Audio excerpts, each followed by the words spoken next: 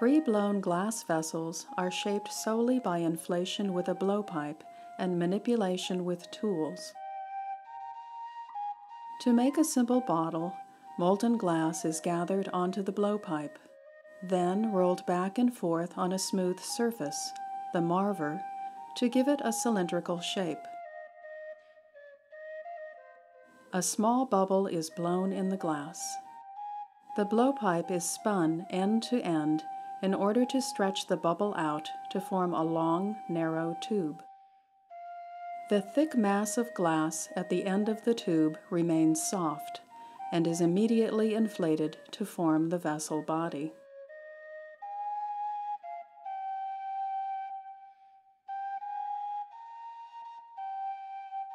The bottom is flattened.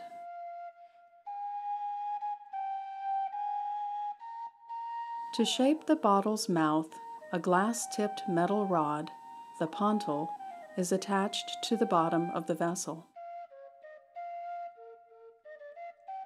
Drops of cold water are applied, and a sharp bang on the blowpipe causes the neck to break. After reheating, the opening can be reshaped.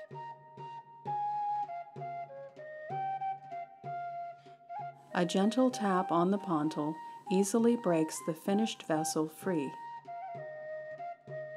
It can then be gradually cooled in an annealing oven.